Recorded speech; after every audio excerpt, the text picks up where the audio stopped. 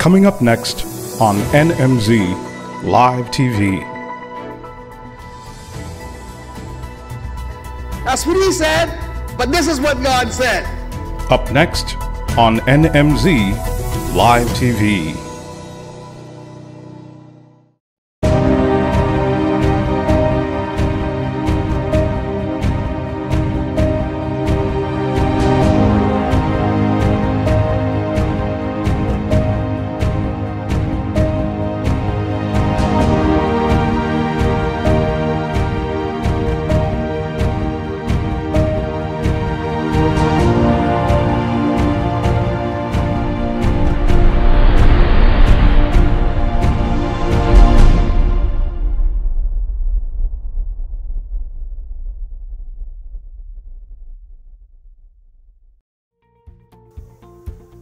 Bless the Lord, O my soul, and all that is within me. Bless his holy name.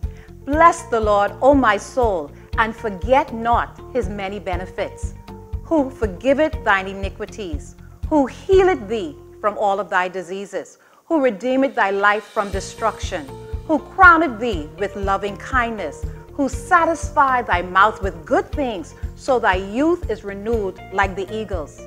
Good morning and welcome to another virtual broadcast. My name is Pastor Sharice Evans. I'm the pastor of the women's ministry here at the New Mount Zion Missionary Baptist Church. Our senior pastor is Pastor Alfred Stewart. We are located on 590 Blue Hill Road, south of Cowpen Road. You can also find us via our social media platforms such as Facebook. Please like and share our page. You can also find us on our YouTube channel where you can watch past as well as current broadcasts from the ministry. Please subscribe to our channel.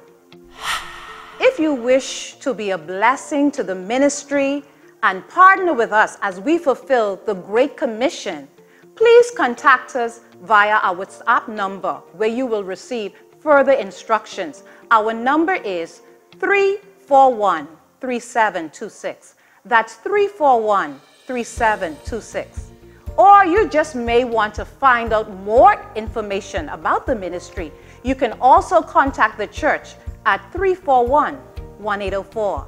That's 341-1804. Our speaker this morning is our senior pastor, Pastor Alfred Stewart. He'll be speaking from the subject, the definition of a fool. You know, in Psalm chapter 14, verse 1, we find these words.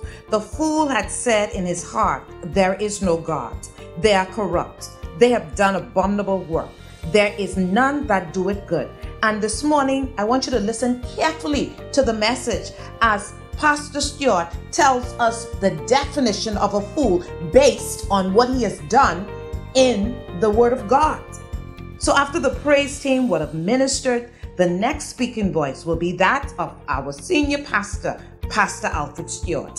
Hear ye him as he declares the Word of God.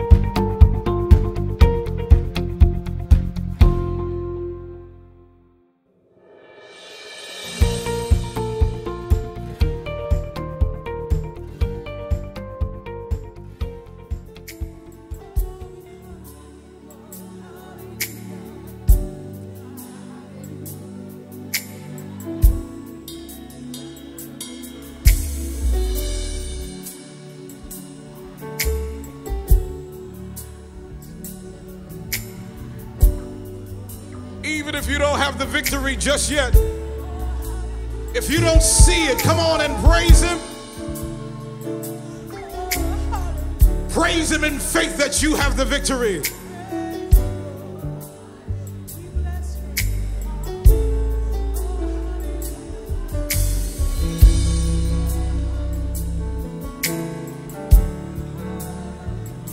Hallelujah, we have the victory.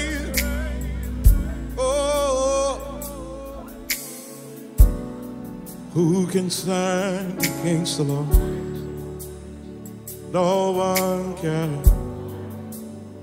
No one will. Who can stand against the King? No one can. no one will. Oh,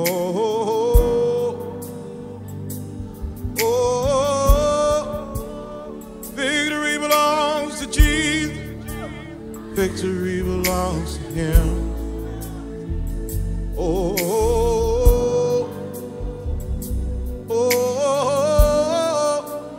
Victory belongs to Jesus.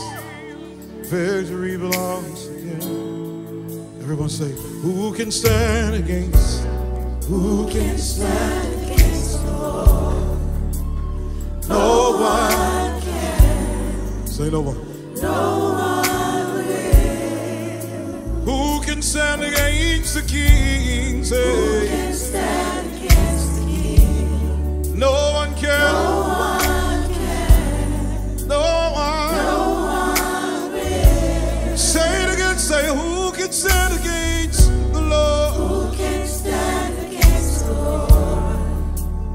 No one can. No one will. No one will. Say, who can stand against the King? Say, who can stand against the King? No one can. Say, no one can. No one will. No one will. Come on, say, oh, everybody.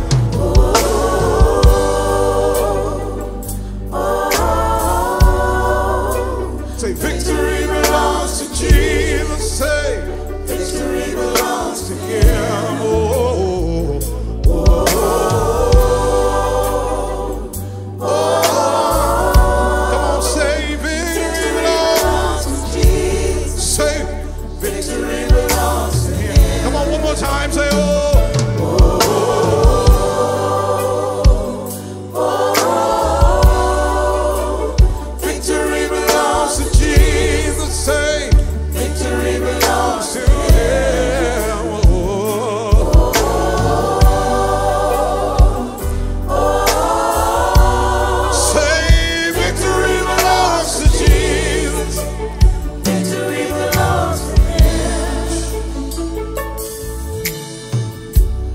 Who can stand against the Lord? No one can. No one will. Everybody together say, who can stand against the King? Who can stand against the King? No one. No one can. No one will. No one will. One more time, say, who can stand against the King? Who can stand against the Lord? No one can. No one will. No one will. Lift your voice and say, who can stand against the King? Who can stand against the King? No one. No one can. No one will. Come on, Zion, say, oh.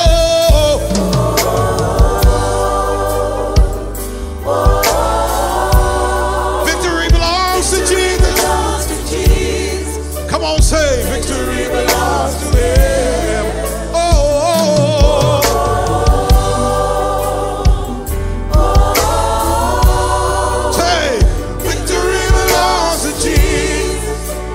Victory belongs to Him. Come on, say, oh, oh, oh, oh. Come on, say, victory belongs to Jesus. Yes, Lord. Victory belongs to Him. Oh,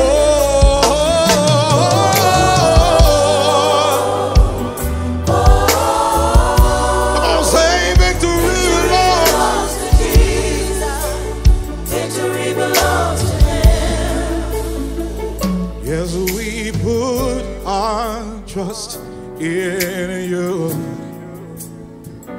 and we put our hope in You. You will deliver, say, You will deliver. You're a provider. Come on, say, I find my victory in You. Forever victorious, say, forever. We win. I find my victory. In You.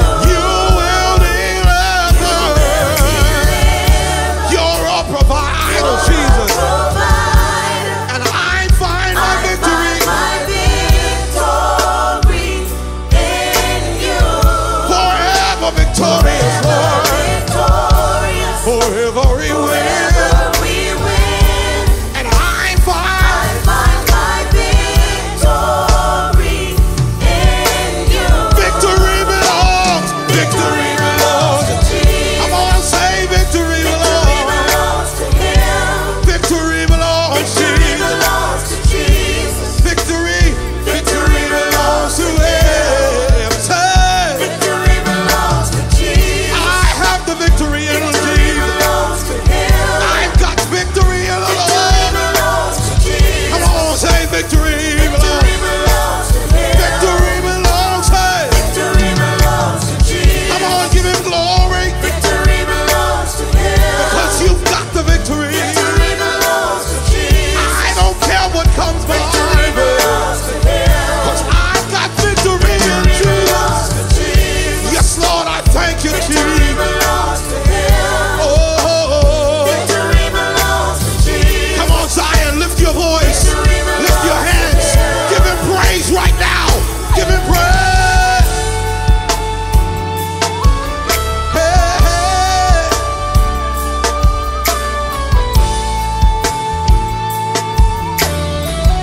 Oh, Lord, we thank you for victory this morning.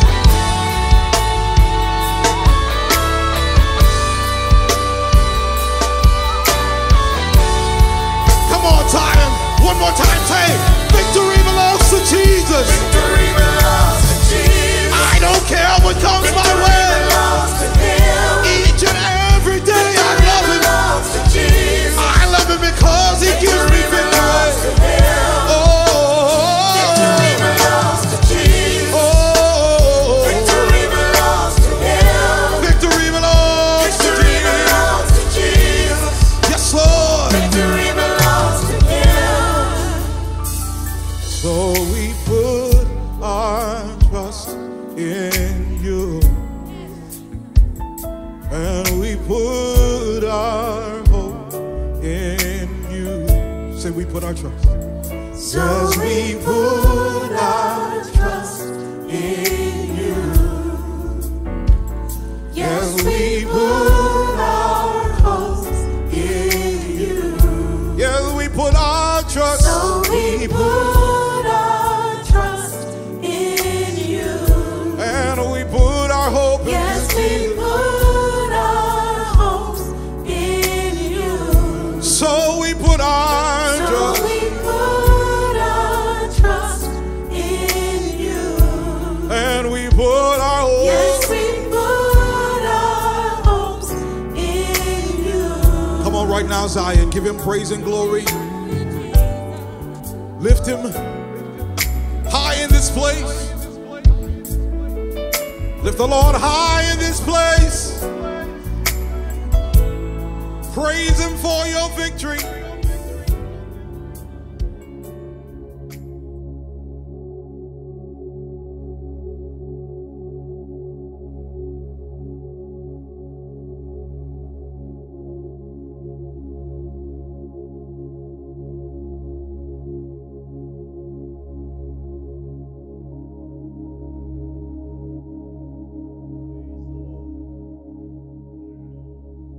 Shall we stand as we read a few verses from Luke chapter 12?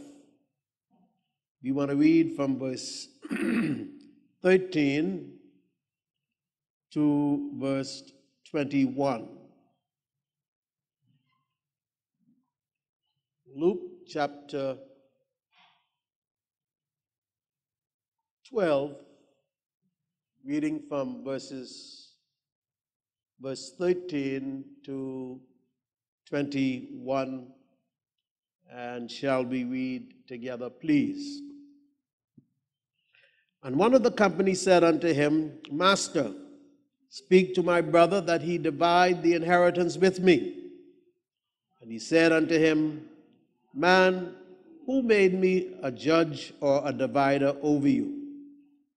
And he said unto them, Take heed, and beware of covetousness. For a man's life consisteth not in the abundance of the things which he possesseth. And he spake a parable unto them, saying, The ground of a certain rich man brought forth plentifully. And he thought within himself, saying, what shall I do, because I have no room where to bestow my fruits? And he said, this will I do. I will pull down my barns and build greater, and there will I bestow all my fruits and my goods. And I will say to my soul, soul, thou hast much goods laid up for many years. Take thine ease, eat, drink, and be merry. But God said unto him, thou fool, this night thy soul shall be required of thee, and whose shall those things be which thou hast provided? So is he that layeth up treasure for himself, and is not rich toward God. You may be seated.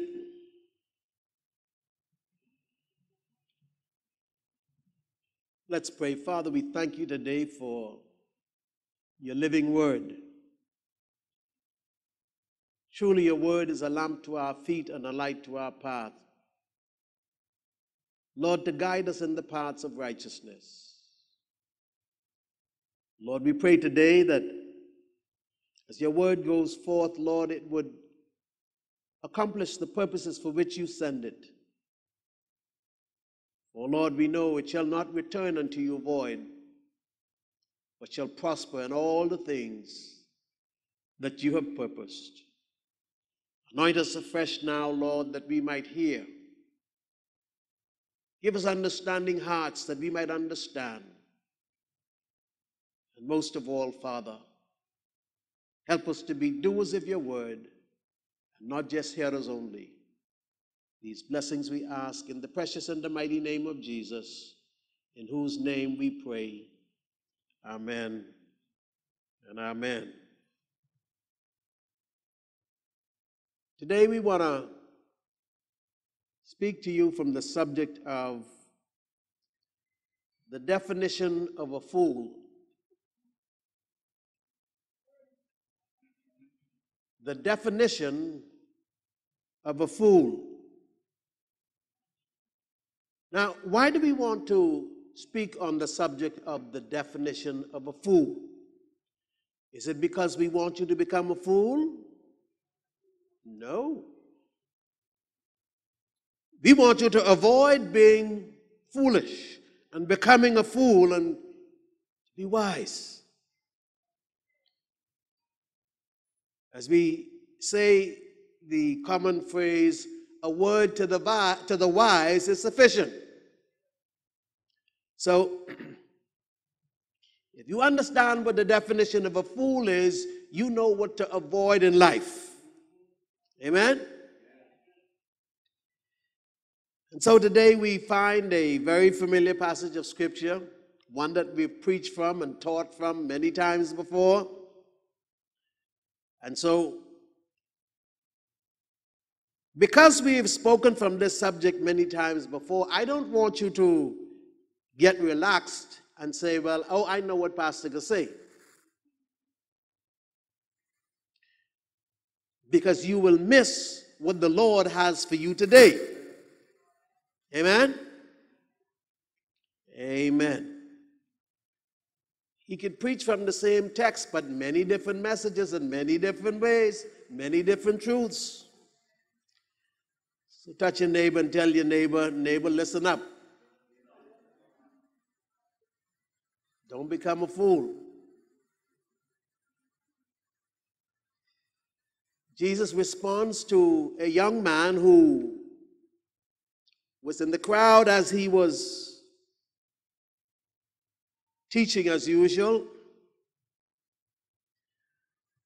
And this young man, as far as he was concerned, he had a problem that he wanted Jesus to address. And he asked Jesus, he says, Jesus, can you do me a favor, please? I would like you to talk to my brother so that he would divide the inheritance with me. Now, what you need to understand is that in Jewish tradition and Jewish law, the oldest child had a double portion of his father's inheritance. So it appears here that there was just he and his brother, just two of them. So if the brother got a double portion of the inheritance, then it means that he got a third of his father's inheritance and his brother got 2/3. But he decided, Jesus, after all, I'm his brother.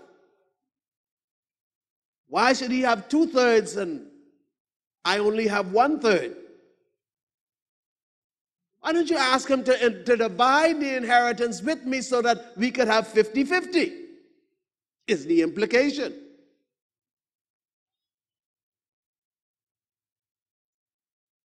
Jesus asked him a very important question. Man, who made me a judge or a divider over you? Jesus says, I didn't come to share inheritance and to divide inheritances. I came to seek and save the lost. How come you asking me to become a judge and a divider over you? Then Jesus turns to everybody else and issues a warning. He says, take heed, beware of covetousness.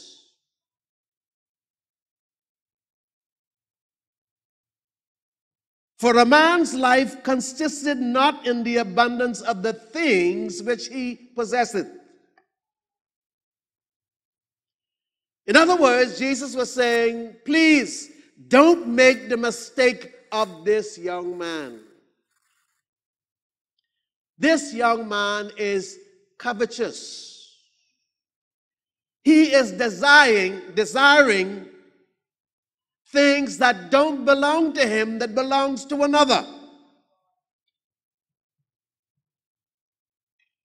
Turn to your neighbor and says, Lord, deliver us from covetousness.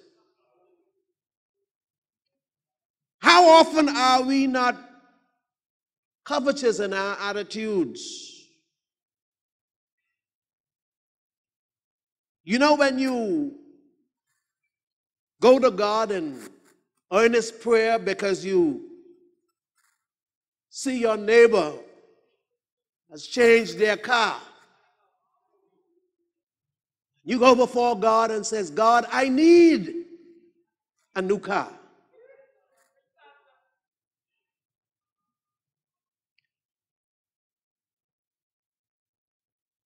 That's not a need. That sounds to me more like greed. Jesus says, life is not about the abundance of the things that you possess. Life is not just about accumulating and acquiring more and more. Now, even though we live in the kind of society where, we attribute success with things in life, Jesus says, don't get misled. That's not what life is all about. And to demonstrate this message, he tells a parable. And as you know, a parable is an earthly story with a heavenly meaning. In other words, there's some spiritual lessons in the teaching concerning natural things that Jesus told. There was a deeper spiritual lesson that we are to take away from the parable. And here's the parable. The ground of a certain rich man brought forth plentifully. Now, notice, Jesus says this was a rich man. So he starts out from a position of wealth. It's a rich man.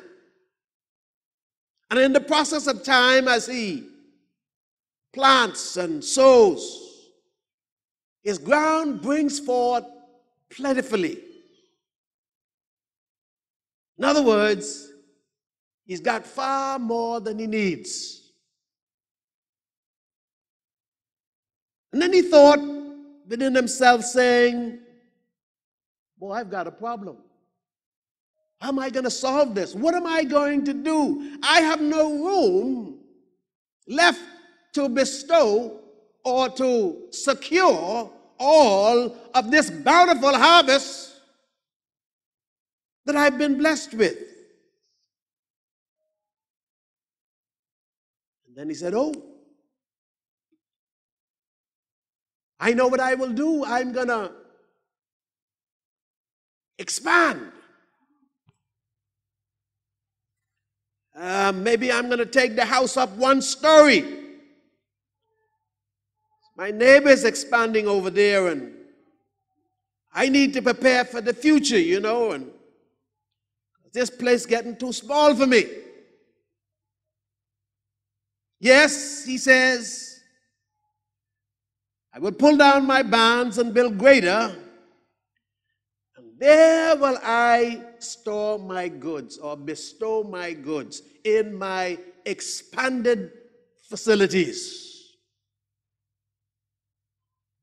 Then he says, I will chill. I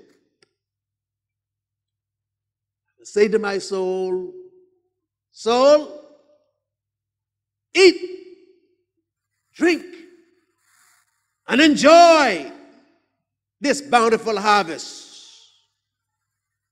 Yes.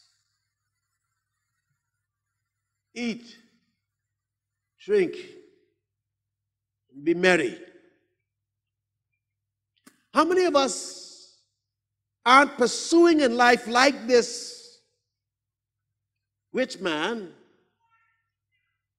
You know, we live in a society where we believe that, you know, hey, we need to start accumulating today for when we get old and retire, so that we could relax and travel and go on vacation and do all the things that we wanted to do when we were working, putting in all the overtime. So we need to make sure we have a good nest egg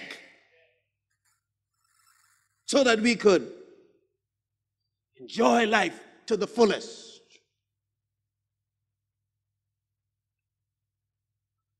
That's what the man said. I remember now, he's talking to himself.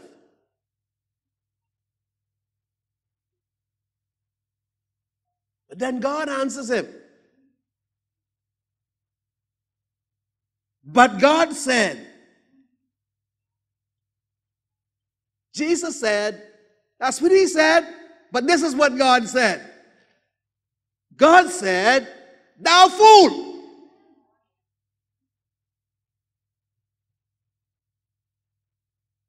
God says, you're a fool. Your purpose and mission in life is simply to accumulate and to acquire stuff for yourself. God says, you're a fool. Don't look at me funny.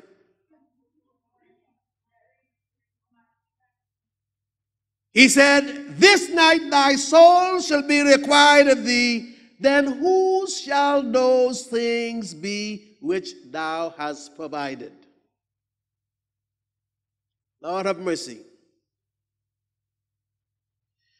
I remember Deaconess Moxie was telling me yesterday that she had to go and pray at the funeral of a friend.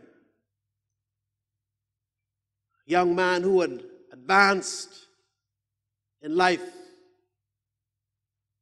had reached the highest echelons of the Royal Bahamas Police Force.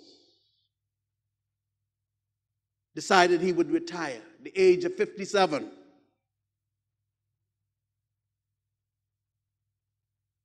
But before he could spend his retirement.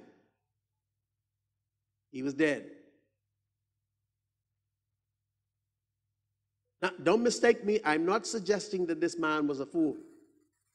I'm simply using an example to show how uncertain life is.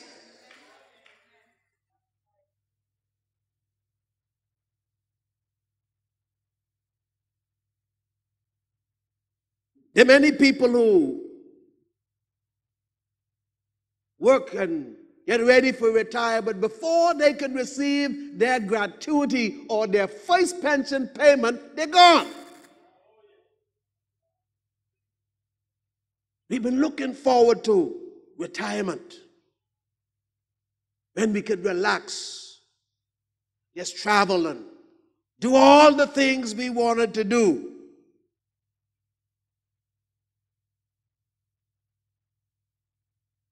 God says, you don't know the number of your days. You don't know the time that you have. So how could you build your life on an uncertain future? How could you base your actions and your life on an uncertain future?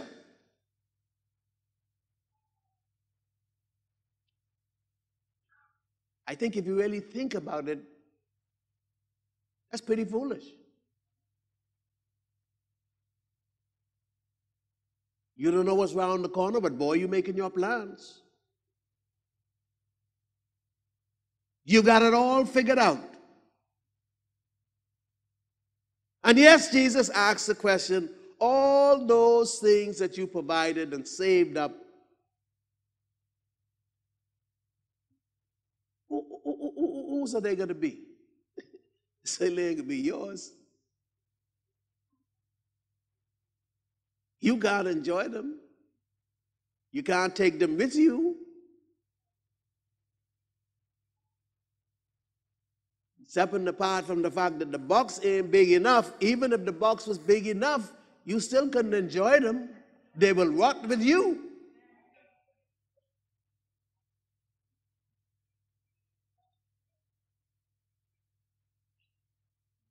But that's not the end of the message that Jesus sought to teach us in this parable.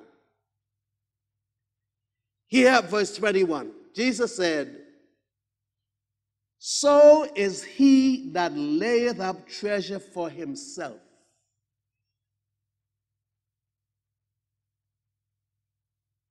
Let me repeat that. He who lays up treasure for himself, Jesus say, is also a fool.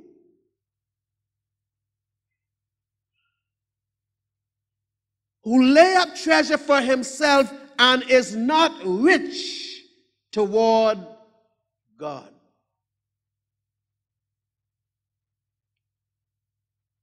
What do you mean I need to be rich toward God? God don't need nothing.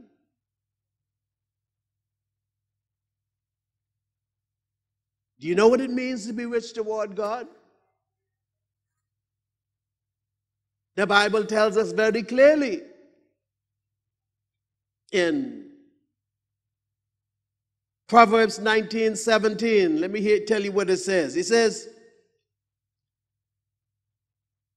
he that hath pity on the poor lendeth to the Lord.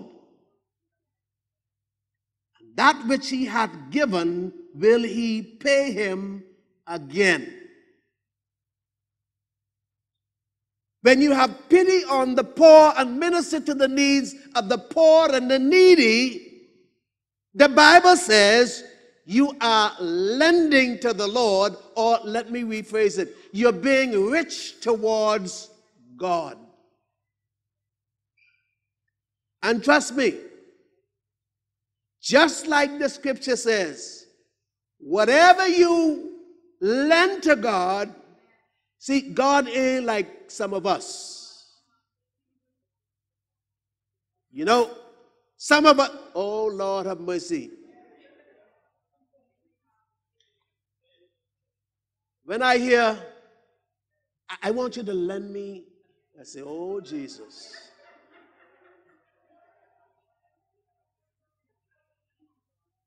How many of you familiar with that tune? Can you lend me?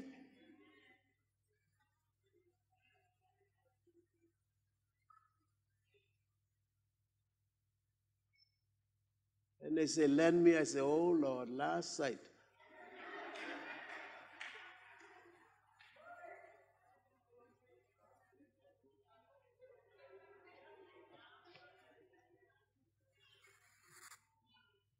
You know, tell you a secret.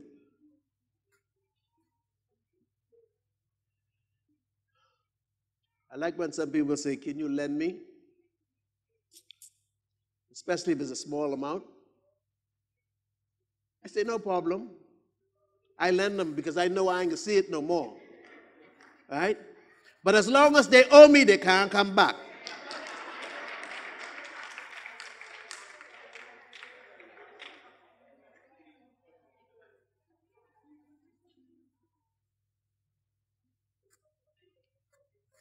He that hath pity on the poor lendeth unto the Lord, and that which he hath given will he pay him again. God will pay you back. God don't owe people nothing. Turn to your neighbor and say, neighbor, God don't owe you nothing. Huh? God don't owe people anything. Or let's put it this way. God don't owe you that he doesn't pay back. Put it that way. Because if you lend to the poor or have pity on the poor, the Bible says you're lending to the Lord. In other words, you're being rich toward God, or you're giving the Lord.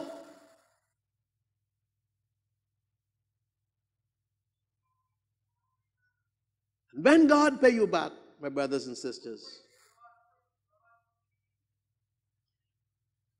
it ain't like how some of us is payback, you know.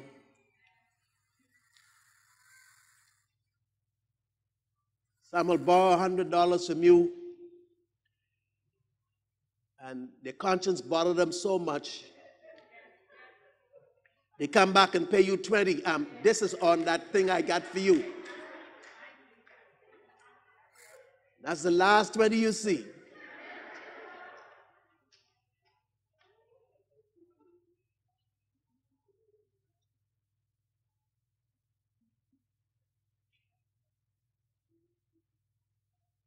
Now, you all fix your mind. I'm not talking about Sister Jackie. Be cool.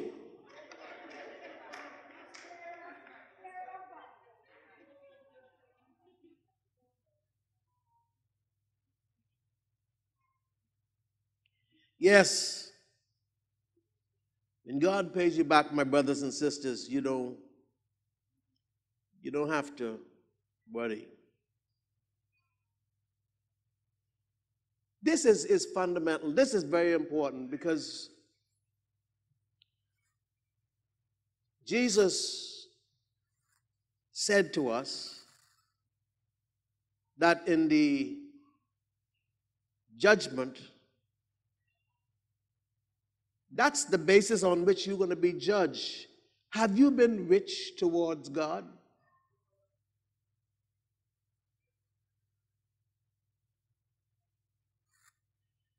What do you mean, have I been rich toward God? Yes. When God was hungry, did you feed him? When he was naked, did you clothe him? When he was sick, did you minister unto him? When he was in prison, did you visit him?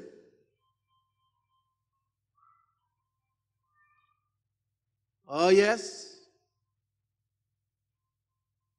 Jesus said,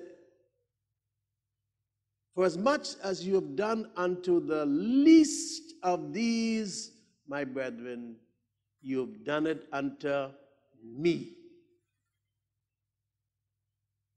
So your neighbor in need next door is an opportunity for you to be rich toward God. Just to check them out to see, is everything going okay? Is there anything I can help you with?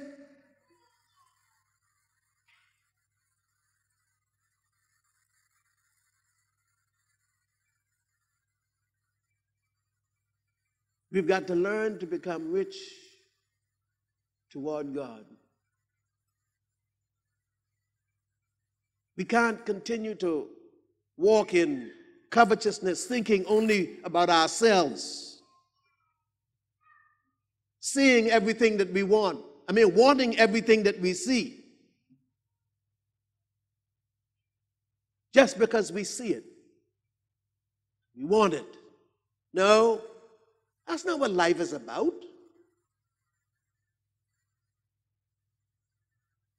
Life is about giving.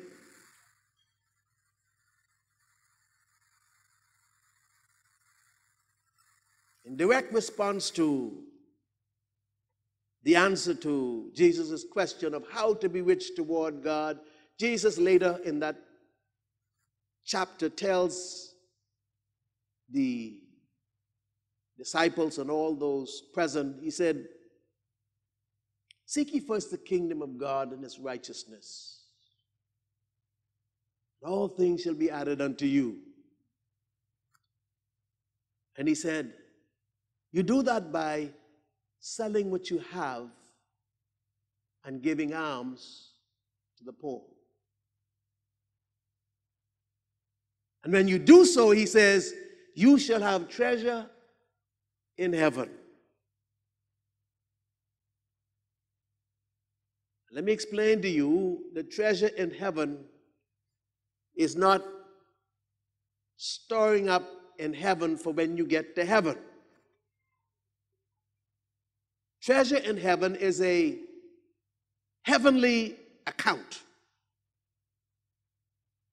that God uses to bless you with in this life, in the here and now. To use you to be a greater channel of his blessings.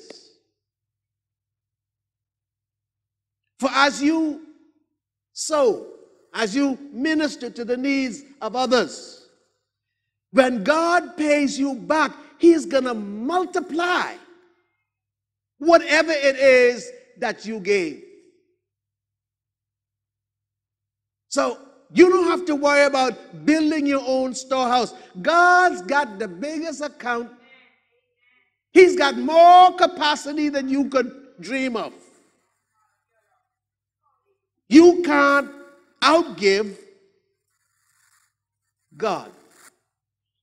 You can't receive too much that God can't store it in your heavenly account. And so let's prepare ourselves. Let's change our attitudes. This is a day of repentance. Turn to your neighbor and say, neighbor, we need to repent. Now, notice I said, we need to repent. All right? So I'm not pointing any finger at any individual. We all need to repent. Repent of our covetousness. We need a change of attitude. It's not just about us. We need to become rich toward God by ministering to the needs of others.